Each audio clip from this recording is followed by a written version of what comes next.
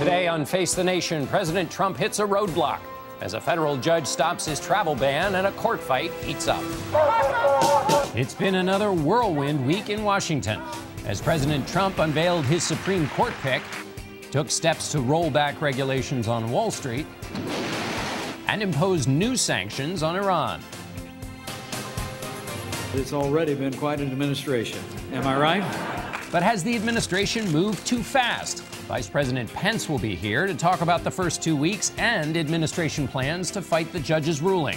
New Jersey Governor Christie will give us his assessment about the launch of the new administration.